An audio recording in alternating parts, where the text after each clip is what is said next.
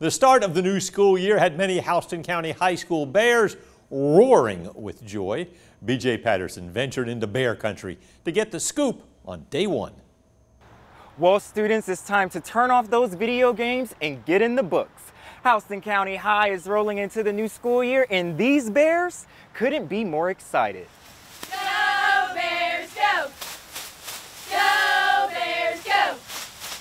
Go! I'm mostly genuinely happy to see my friends and stuff again. Teachers, staff, and even Principal Doug Rizer are greeting students in the hallways. Today marks the first official school day of Houston County High, but teachers have been preparing all summer. My theme for this year, for myself and for my students too, is learning forward. As a veteran teacher, I don't know it all, and I want to continue becoming the best that I can be, and I want my students to also learn forward. Cheerleader Jada Reese Pittman says this is a huge year, not only because she's a varsity cheerleader, but because she's coming into her freshman year after homeschooling. I haven't been to real school since 6th grade, and that one got cut short because of COVID.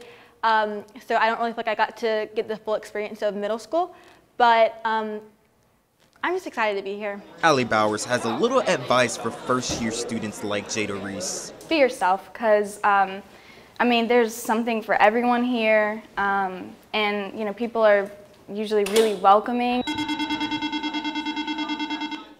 morning, Houston County Bears. Do have a couple of announcements this morning. Now, just a few housekeeping rules from Principal Rizer: no phones, no hats, and stay out of trouble. In Houston County, B.J. Patterson, 13 WMAZ News.